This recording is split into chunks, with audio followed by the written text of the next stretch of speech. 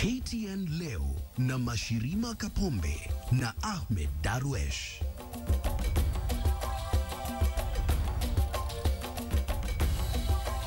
Barabara kabisa, ni tarehe 18 ya mwezi wa Septemba mwaka 2003 ambapo mahakama ICC hii leo imetoa onyo kali kwa wale watakaofichua majina ya mashahidi wanaotoa ushuhuda wao mbele ya mahakama hiyo. Kikao cha leo asubuhi kilikatizwa huku mahakama hiyo ikizungumzia swala la usalama wa mashahidi kufuatia taarifa za mitandao hapa nchini za kufichua jina la shahidi wa kwanza aliyeelezea kile kisa cha kuteketezwa kwa kanisa la Kiambaa. Ni siku ambayo pia kikao cha ICC kilizungumzia hatua ya bunge la kitaifa na lile la seneti kupitisha hoja ya kujiondoa kutoka mkataba wa Roma. Ndio taarifa zetu kuu tulizokuandalia kutoka jijini The Hague na hata hapa nchini, lakini kwanza tupate vidokezo.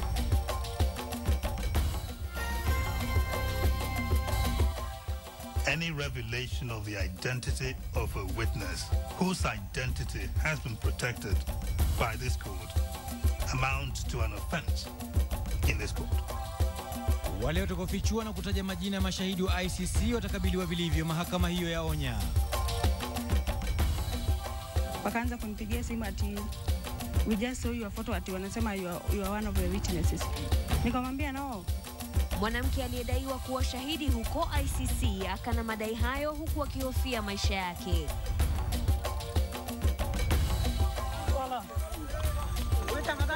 Ni dhulma au ni sera za shule? Wanafunzi wa shule moja ya Chogoria wafumaniwa wakitumishwa kwa kubebeshwa magogo. Na michezoni, James Nandwa azinduliwa kama kocha wa FC Leopards huku akiomba subra kwa wana Ingwe.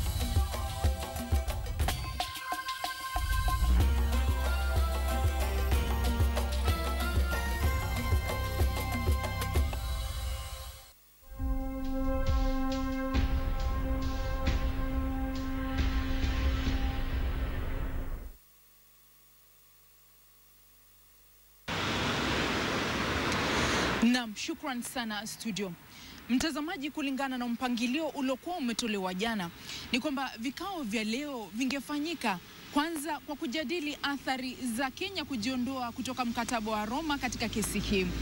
Lakini mpangilio huo ukageuka baada ya upande wa kiongozi wa mashtaka kusema kwamba walikuwa na hoja ambazo walitaka zijadiliwe faraghani. Na tangu wakati huo hadi mwendo wa saa 8 saa za Uholanzi, vikao vikaendeshwa faraghani. Na alipozungumza adhuhuri ya leo, Jaji Chile Ebo Osuji akaanza kwa kutoa onyo kali kuambatana na wale ambao wanawatishia au kuingilia kwa vyovyote vile ushahidi unaotolewa katika kesi hii.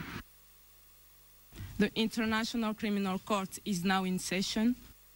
Mara ya kwanza hoja kuhusu vitisho kwa mashahidi ilipoletwa mbele ya mahakama. It is not this chamber's responsibility to either investigate witness interference. Ndio ulikuwa msimamo wa majaji hawa wa Trial Chamber 5A, lakini uzito wa swala hili umevutia sikio lao na kualika msimamo mpya. Such conducts will be investigated and the culprits will be prosecuted. Hazikuzidi dakika 5 baada ya vikao vya leo kuanza kabla ya Jaji Chile Ebo Osuji kuamrisha kutimizwa kwa ombi la upande wa kiongozi wa mashtaka la kutoa hoja zao kuhusiana na usalama wa mashahidi faraghani. Na tokea wakati huo hadi mwendo wa saa 8 saa za Uholanzi, vikao vikaendeshwa faraghani. Na alipopasua mbarika adhuhuri ya leo, Conducts such as those may also amount to contempt of court under customary international law or general principles of law recognized by civilized nations. Jaji Chile Ebo Osuji akatoa onyo kali kwa yeyote atakayehujumu kwa vyovyote vile shughuli inayoendelea wala kuingilia kwa vyovyote vile upande wa mashahidi. Any revelation of the identity of a witness whose identity has been protected by this court amounts to an offense in this court. Kifungu cha 70 kipengee cha kwanza cha mkataba wa Roma kimenakili kwamba yeyote atakayempotosha shahidi, kumhonga shahidi, kuingilia mchakato wa utoaji ushahidi, kuharibu ushahidi, kumhujumu shahidi au kuingilia kwa vyovyote vile shughuli hii na kisha kupatikana na hatia, kipengee cha 3 kinasema atapokea kifungo kisichopungua miaka 5 gerezani, kutozwa faini au yote mawili. The chamber therefore reminds everyone inside the courtroom, in the public gallery, in Kenya, and anywhere in the world to do nothing that would reveal or attempt to reveal the identity of a protected witness. Punde baada ya kutoa ushahidi wake jana, picha na maelezo yaliyohusishwa na shahidi huyu yalisambazwa kwenye mtandao wa jamii, na hivyo inakisiwa kuwa hili ndio limevutia mwingilio huu wa majaji.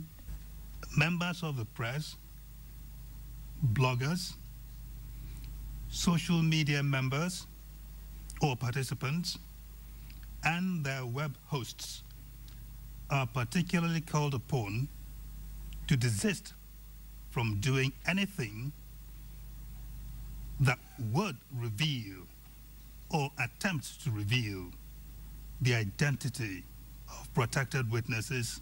Ieleweke pia kwamba katika mchakato huu, majaji wanaweza kuamrisha vikao kufanyika faraghani iwapo watahisi kuwa ushahidi utakaotolewa ni hatari au iwapo huenda ushahidi wenyewe ukahatarisha maisha ya shahidi.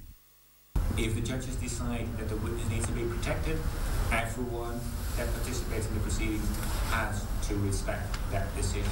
Haijulikani iwapo vikao vitakuwa wazi kwa umma shahidi huyu atakapoendelea kuhojiwa au hata wakati mashahidi wengine watakapofika.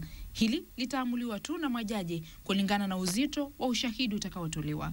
Na mtazamaji, ahadi yangu kwako ni kwamba nitazidi kufuatilia kwa umakinifu yote yanayoendelea katika mahakama hii na kukuletea taarifa pindi zinapochipuka. Lakini kwa sasa namwalika mwenzangu Alimanzu ambaye pia ametuandalia taarifa inayohusia mashahidi. Alimanzu, zamuni yako. Baada ya kudhalilishwa kiakili kupitia shutuma na hujuma za jamii ya Wakenya wanaowasiliana kupitia mitandao ya kijamii kama vile Twitter na Facebook, KTN Leo hatimaye ilifaulu kumpata Rehab Muthoni, mwanamke anayedaiwa kuwa shahidi nambari 336, anaendelea kutoa ushahidi wake katika mahakama ya ICC. Yeye ni mfanyabiashara mwenye umri wa miaka 27 kutoka sehemu ya Band Forest ambaye sasa anasema maisha yake yamo hatarini. I want to record the statement. To be frank, I don't know anything about the ICC cases, but I'm a victim. I was affected. I'm one of the IDPs. Muthoni alisema alipata kujua picha yake inatumiwa kama shahidi hapo jana kupitia marafiki waliompigia simu, jambo ambalo lilimshtua zaidi. I was shocked. I didn't know that it's something serious until Johnny mpaka watu ndo wakaanza kunipigia simu, friends from all over the country, my family members wakaanza kunipigia simu ati we just saw your photo, ati wanasema you are one of the witnesses. Nikamwambia no. Rehab Muthoni alituhadithia kuwa hajawahi kupeana ushahidi wa aina yoyote katika asasi za kisheria. Wakithibitisha hayo, polisi mjini Eldoret wamesema kuwa taarifa ya Rehab imetumwa kwa mamlaka husika na kuangazia swala la utovu wa nidhamu katika matumizi ya mitandao. Nobody would have been a witness in such case at The Hague as you are putting it and be here today. So you control that rumor and get to know that we are investigating. And should there be anything which is positive to that, we'll let you know. But you can be sure that she's not the one.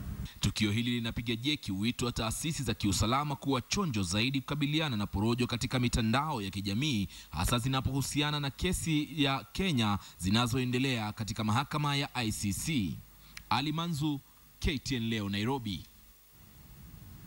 Na bado tukiwa katika masuala ya ICC, bunge la kitaifa na Senate yalijipata kwenye mizani leo mbele ya mahakama hiyo ya kimataifa kufuatia hatua ya kupitisha hoja ya kujiondoa kutoka mkataba wa Roma. Jaji Osuji kumradhi alitoa fursa kwa upande wa utetezi na ule wa mashtaka kuweka utetezi wao iwapo hatua ya bunge na seneti inaathiri kwa vyovyote kesi za Kenya mbele ya ICC.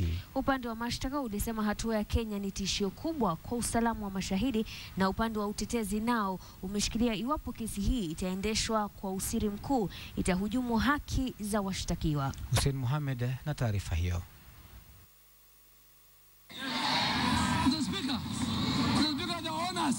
The owners of the project ICC have walked out. Na kwa hatua hiyo, tarehe 5 mwezi huu wa Septemba, bunge la kitaifa likapiga hatua ya kwanza ya Kenya kutalakiana na mahakama ya ICC pale walipoitisha hoja ya kujiondoa kwenye mkataba wa Roma. Those officers are at the same. They are as mkataba ulioidhinishwa mwaka wa 2005. Septemba 11, licha ya pingamizi za upande wa upinzani, CORD, seneti pia ikafuata nyayo.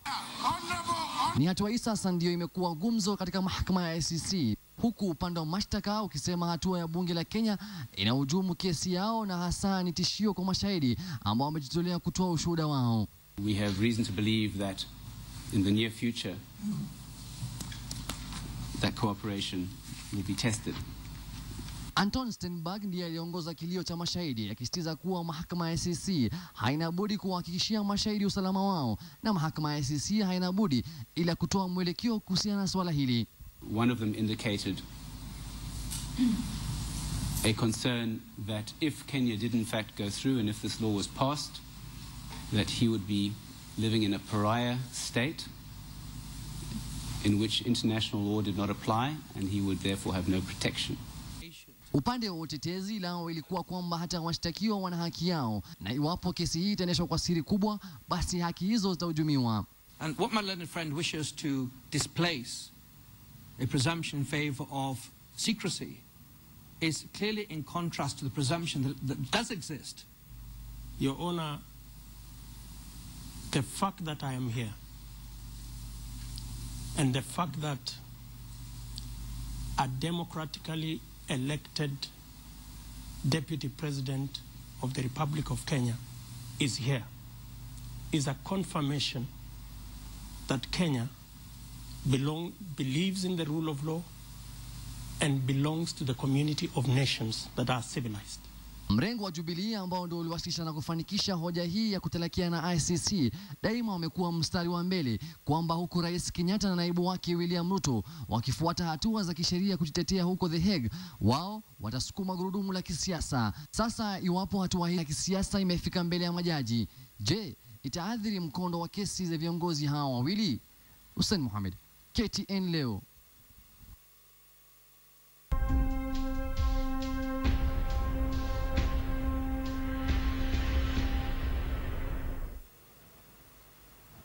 Kwingineko, licha ya kaunti ya Turkana kutajwa kuwa na utajiri mkubwa, rasilimali ikiwemo utajiri wa mafuta na hata maji, ziara yetu katika eneo la Lotiko ilionyesha hali tofauti ya kupatikana kwa utajiri huu. Wengi wa wenyeji wa eneo hili bado wanakabiliwa na changamoto kuu ya miaka nenda miaka rudi, nayo ni ukosefu wa maji. Saida Swale ana maelezo zaidi. Ukame unabisha hodi katika kaunti ya Turkana. Ardhi imenyauka na jua kutupa miale yake kwa wakazi. Ni kaunti iliyotangaza kuvumbuliwa kwa maji yanayoweza kukimu nchi kwa miaka 70. Eneo la Lotiki magharibi mwa kaunti hiyo inayopakana na mpaka wa Sudan Kusini. Eneo linalokumbwa na mashambulizi kutoka jamii ya Toposa, hivyo basi kuwepo kwa polisi kuna umuhimu wake. Eneo lililojivunia maji hayo ni eneo hili la Nanam, wakazi wa pande nyingi mwa kaunti wakiwa washahamia hapo ili wawe karibu na tone hilo la uhai. Lakini huenda ndoto ya kupata maji ikachukua muda mrefu, bomba lenyewe likiwa limefungwa na ardhi kukosa hata ishara ya maji. Kama hii maji muda yake bado iko mrefu, wangeweza hata kutusaidia kwanza wale watu wenye wanakaa hapa, watuletee maji na watabusa. Ni kwa sababu hii wakubwa kwa wadogo wanashirikiana kutafuta maji, wanyama pia wakijifunza ustadi huu, almuradi tu isiwe sababu ya kufariki kwao. Japo serikali inasema kuwa inakisiwa kuchukua muda wa mwezi mmoja kabla wakaazi kufaidika. Wengi wanakimbia na masufuria na majagi na majerikani wakifikiria maji wamestayarisha, wameweka iwe wasi kwa matumizi, lakini shida wanapata tena maji bado hawaja pipe na ndio waweze kutumia. Wengi wakilazimika kwenda hatua ndefu kabla ya kupata maji. Kongwe Erot Leuren anasaidiwa na mjukuu wake kuwatekea maji mfugo wao na kisha baadaye kuteka maji yao ya kunywa.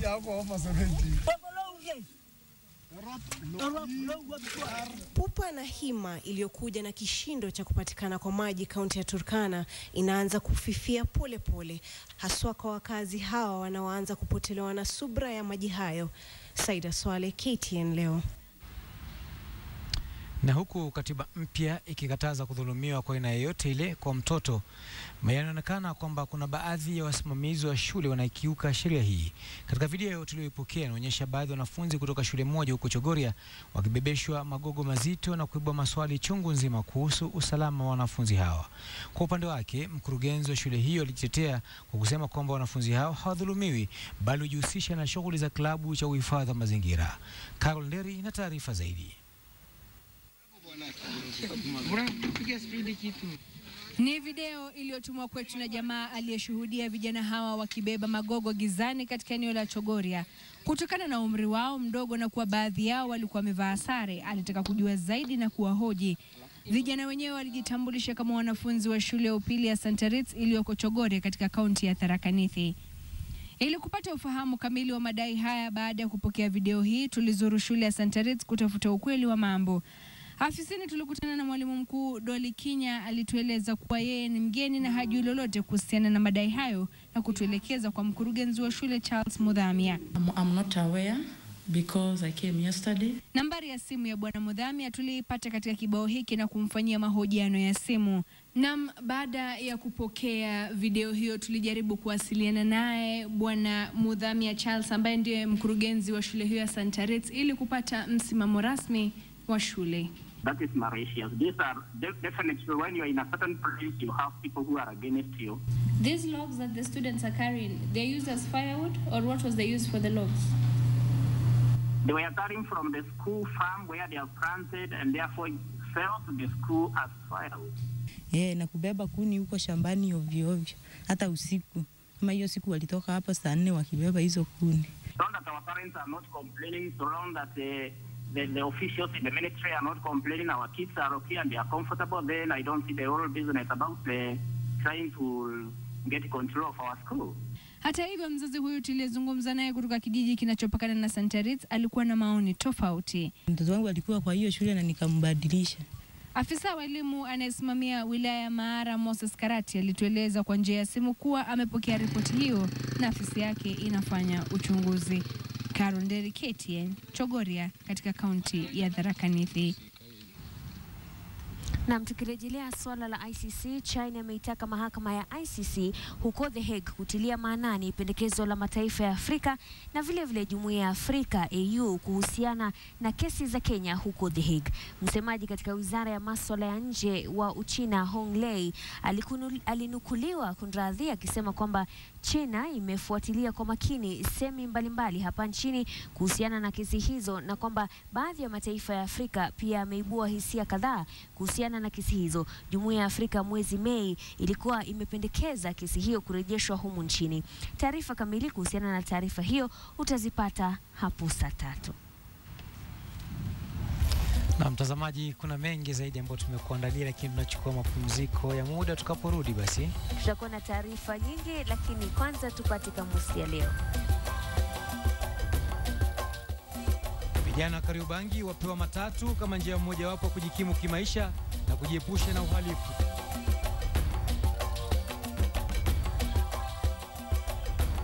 Kwenye kamusi ya leo tunaangazia neno taamuli. Ni kitendo cha kutia jambo akilini au kuzingatia. Mfano katika sentensi: baada ya kuwekwa chini na wazee wake na kupewa nasaha za maisha, ilitakiwa taamuli yote aliyoshauriwa. Unatazama KTN Leo.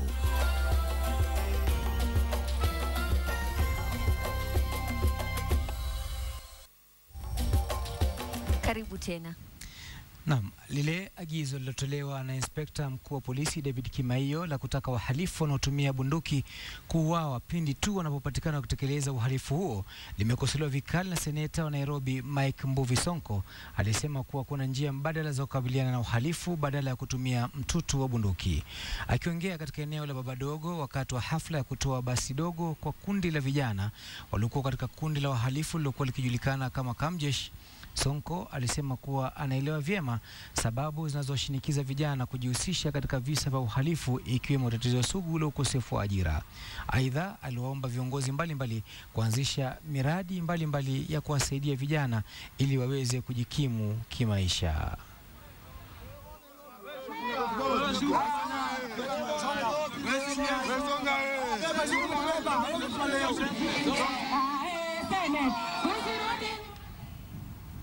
Kampeni ya Jicheki na 100,000 kila siku imeanza rasmi hii leo. Kampeni hiyo itawawezesha Wakenya kushinda shilingi 100,000 kila siku kwa kununua gazeti la The Standard. Akizungumza na waandishi wa habari wakati wa uzinduzi huo uliofanyika hapo jana katika makao makuu ya shirika la habari la Standard, afisa mkuu mtendaji wa shirika la habari la Standard Sam Shulei amesema kampeni hiyo inalenga kuwashukuru wateja wake kwa ushirikiano wao kwa miaka zaidi ya 100. Kampeni hiyo imeanza leo hii na itakamilika tarehe 1 mwezi Novemba mwaka huu, huku draw ya mwisho ikifanyika tarehe 2 mwezi wa Novemba. In order to participate, tunataka wanunue gazeti la Standard. Alafu wangoje kila siku, ununue gazeti kila siku kutoka Monday mpaka Saturday. Ungeje KTN Leo, taarifa ya KTN Leo, ambapo kutakuwa na mchezo wa draw ambapo tutachagua washindaji 7 katika hiyo wiki. Kwa hivyo tutapeana 700,000 on Saturday. Kwa hivyo wewe kama mtazamaji, wewe kama msomaji wa gazeti, watakana ungoje hiyo program ya Jicheki na 100,000 ufind out kama wewe kweli kama umeshinda hiyo pesa. Wale ambao wanacheza huu mchezo wako na siku 7 ya kutucontact. Lazima kutucontact because ukikaa na gazeti yako mwezi unapita alafu kuja useme wewe ni mshindani, haiwezekani. So lazima hizo numbers expire.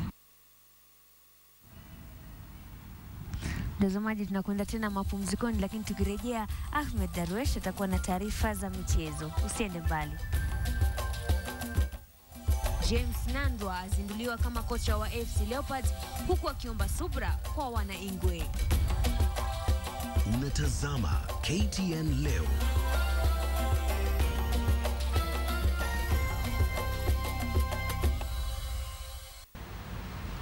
Naam, karibu tena. Sababu kubwa za wakufunzi wa humu nchini kutoshamiri ni kutokana na uhasama baina yao. Aidha, James Nandwa alitoa uongozi wa mojawapo ya kazi ngumu ya ukufunzi humu nchini. Anawaomba mashabiki kuwa na subira huku akipanga mikakati ya kumaliza ligi hii katika nafasi iliyo bora zaidi. Bila shaka baada ya kazi ya ukufunzi wa timu ya taifa Harambee Stars, kazi nyingine ambayo wakufunzi wengi na wapa kiwewe ni Gor Mahia na FC Leopards, hususan kwa sababu ya matarajio ya mamilioni ya mashabiki wa vilabu hivi. Japo hilo si jambo linalomwasi usingizi kocha James Nandwa aliyezinduliwa hii leo. Mimi najiamini. Kwa hivyo hiyo kujiamini ndio nimesema hii chance nimepata, wacha nichukue hiyo opportunity. Lakini ikawaje kwamba vilabu vya humu nchini sawia na timu ya taifa kutwaliwa na wakufunzi wa kigeni? Je, ukufunzi wa humu nchini, ukufunzi kwao umekuwa sawia na kupanda mchongoma, mahali halisia ni vipi? Kuna ile uoga fulani uoga tuko nayo. Hiyo ndio shida tuko nayo, hata fans zingine watasema huyu anachukua watu kutoka sijui wapi kisa ama wapi natoka kisa. Na baada ya kupewa nafasi ya minongonezano ya hapa na pale na wachezaji wake, mwenyekiti wa klabu hii Alan Kasavuli anaomba subra kwa kocha huyu mpya. We know he can deliver. We know he's been in football circles in Kenya for quite some time. Miki Weche atamsaidia Nandwa kukwamua Leopards kutoka katika minyororo hii ya kuduazwa kwenye ligi. Kocha mshikilizi wa timu ya FC Leopards James Nandwa amezinduliwa hii leo kwa akiomba mashabiki kuwa na subra, kwani mwenye pupo hadiriki kula tamu. Na anasema kwamba dhamira yake haswa ni kuhakikisha kwamba timu hii imemaliza katika nafasi bora mwisho wa msimu. Hassan Juma, KTN katika uwanja wa Gigiri hapa mjini Nairobi. Hassan Juma akilitilia jina lake mkazo na tashtiti mpaka kichwa na kiangusha hivi. Lakini kando na hayo, timu za Moran na Shujaa zitawakilisha Kenya kwenye michuano ya Safaricom Sevens itakayoanza siku ya Jumamosi. Mwenyekiti wa shirikisho la raga humu nchini Mwangi Muthee amesisitiza kwamba kocha mkuu wa timu ya taifa atatajwa baada ya mkondo wa kwanza wa ARB kule Wellington, na kwa sasa kocha msaidizi Felix Ocheng ataongoza timu hiyo. Safari ya timu ya taifa ya raga ya wachezaji 7 kila upande bila shaka itaanza wikendi hii kwenye michuano ya raga ya Safaricom Sevens, ambapo kutakuwa na upinzani kati ya timu 20 ikiwemo 2 za Kenya, Shujaa na Moran. Michuano hiyo itakuwa ni nafasi mwafaka ya wachezaji wa humu nchini kujumuishwa kwa timu ambayo itawakilisha Kenya kwenye misururu ya RB msimu ujao. Technically, you'll see players in certain positions that will be competing for selection for the final positions for the training squad. So that basically dictated that. We have also introduced, together with the Kenya Rugby Union, an academy, which we've started seeing academy players being picked out throughout the tournament. Biko Adema na Horace Otieno hawatakuwa miongoni mwa wachezaji watakaoshiriki kwa nauguza jeraha.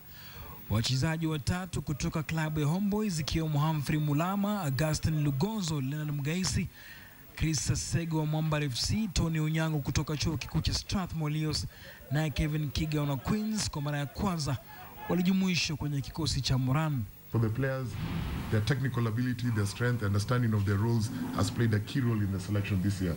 It's going to be really competitive. So there's no like a particular team you want to say is going to be our biggest challenge. Wapenzi wa raga humu nchini watangoja hadi msururu wa kwanza wa ARB ukamilike pale kocha mpya atatajwa. Kwa sasa ni Felix Ocheng ambaye anashikilia kikosi cha Kenya. Paul True, even if he was going to be the coach of Kenya, his contract with South Africa Rugby lands up to the end of October. Ni timu 20 zitakazoshiriki kwenye michuano hiyo ikiwemo vilabu vya humu nchini. Nicholas Mudimba, KTN Michezo.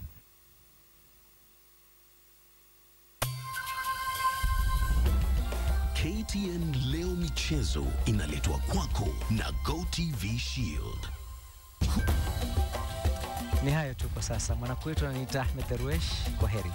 Na bila shaka asante sana kwa kutupa muda wako. Kesho pia ni siku. Usiku mwema.